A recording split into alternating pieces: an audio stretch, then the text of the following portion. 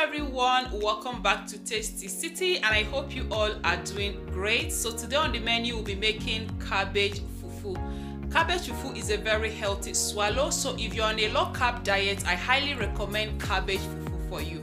But before we get started, if you're new to my channel, please, there's a red button there that says subscribe. Please click on it, and after that click on the bell sign. And when you click on the bell sign, please choose the options that says all. That's where you get all of my notifications without missing out on any of my videos.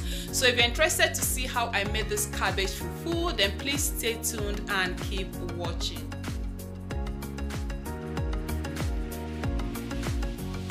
Okay guys, so for this recipe you will need one whole big cabbage, just like what you see here. Yeah, but if you're a very big heavy eater, like if you like swallow like no man's business, then you will need like 1.5 to 2 whole cabbage for this recipe.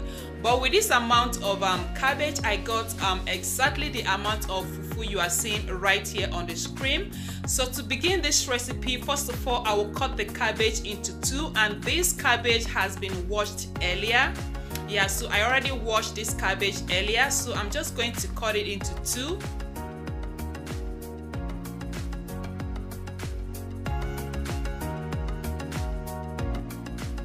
Alright, so once that is done, I'll cut off this part of the cabbage because we don't need it for this recipe, and I'll also take out the first and second layer of the cabbage.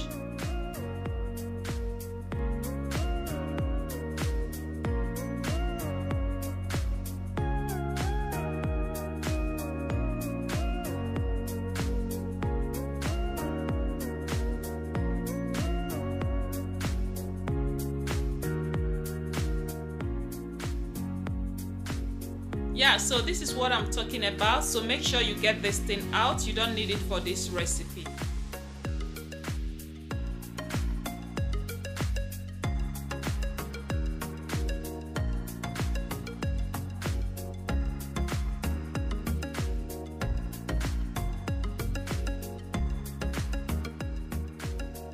So what I'm going to do at this point is just to repeat the same process and then cut the cabbage into smaller chunks, you know, so that the blending process will be more easier.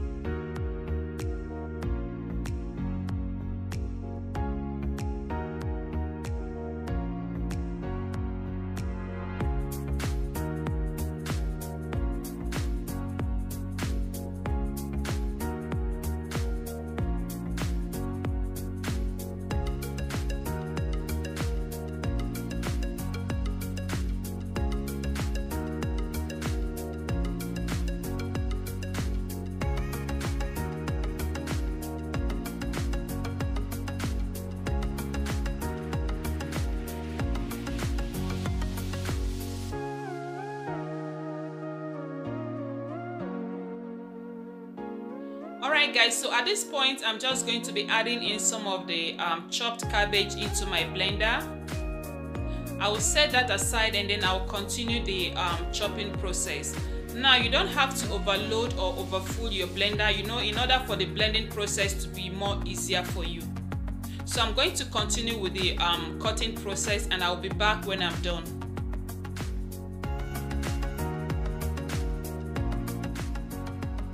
So now that I have all the cabbage cut up, I'm just going to set it aside and then we'll proceed with the blending process. Alright, so here with me I have a cup of water. I'm just going to be adding in just a little bit of the water to the blender. Yeah, and then I'll set this one aside and then add more if more is needed. Remember, cabbage has a lot of water, so you don't need to add too much water. So now I'm just going to cover this up and blend until it is smooth.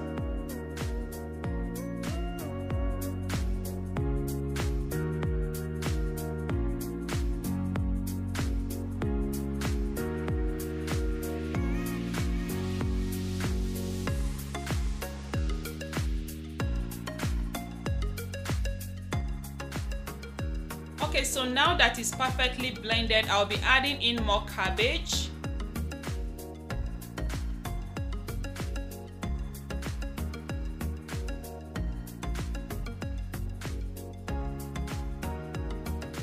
also going to be adding in more water to enable the blending process, just to get the blades of my blender moving.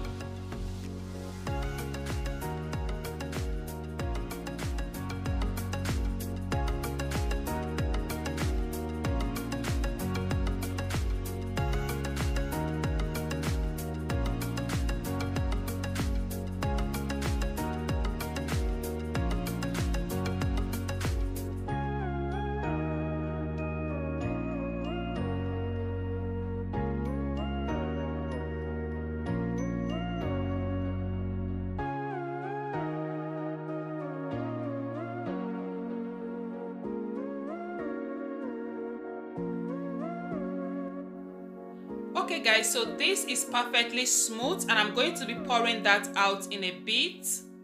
So here with me I have a bowl and a chiffon cloth. I'm going to be pouring in the blended cabbage.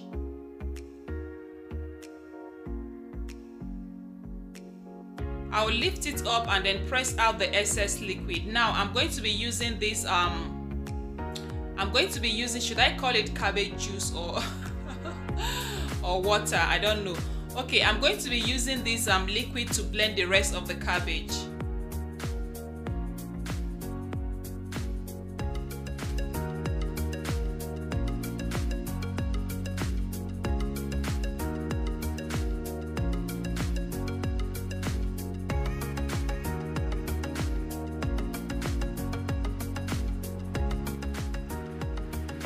Oh yes, I can see our cabbage fufu. Can you guys see that?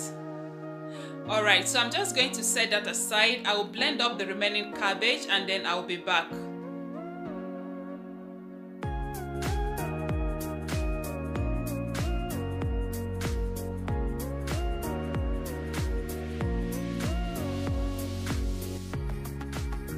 Alright, so we are done with the blending process and the next step is to squeeze out all the liquid in here.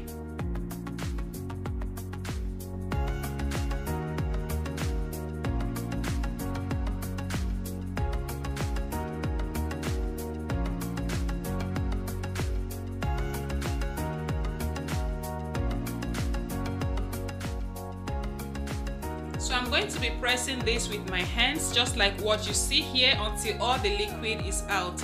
Now you can also use a heavy object. Yeah, you can just put a heavy object on it, but this process will take about 20 to 30 minutes, but I don't have that time because I have another recipe waiting for me. So for me this is just a faster way to get out all the liquid, you know, in less than 10 minutes. So I'm just going to continue the pressing process. I'll continue pressing this until I get out all the excess liquid.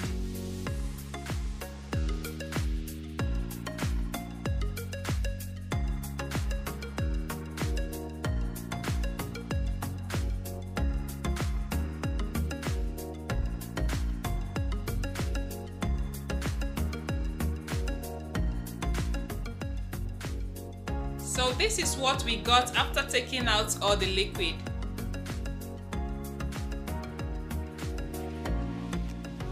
In here I have some blended oatmeal which I'll be using as my binder for this cabbage fufu. So because cabbage is gluten free and has very little or no amount of carbohydrate, we'll be needing something to, you know, bind this up to be able to mold it into swallow.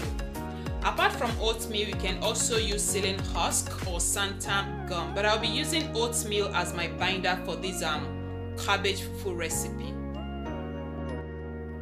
Alright guys, so with that being said, now transfer the blended cabbage into the pot and start stirring on a medium heat for about 5 minutes or until it heats up.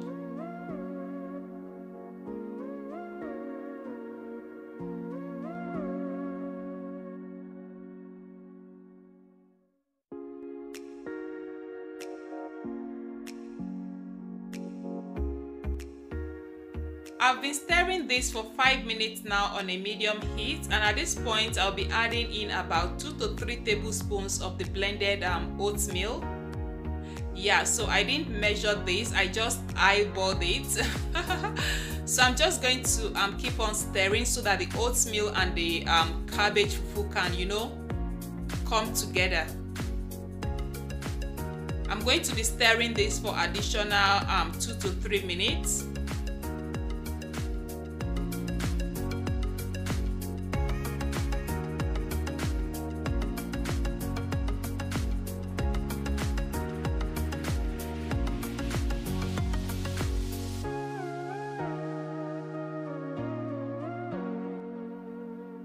Okay, so everything has come together, and at this point I will add in just a very little amount of water.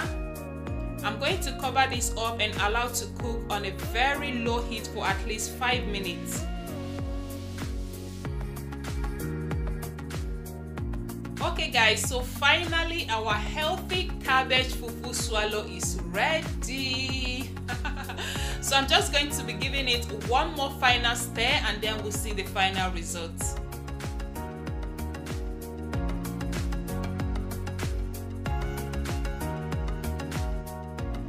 Alright guys, so here comes our cabbage fufu. Our fufu is ready. Okay guys, so this step of wrapping the fufu with a plastic film is totally optional, but this is just for, you know, for a good presentation. But if you won't be eating yours right away, then you can wrap it just the way I'm doing and put it inside your, you know, cooler so that it won't dry out by the time you're ready to eat it. So there you have it guys, our healthy, low carb, gluten-free fufu. Alright guys, so we've come to the end of today's video, and I hope you all enjoyed spending time with me. I hope you give this cabbage fufu recipe a try. Like, I highly recommend this cabbage fufu swallow because it is so healthy.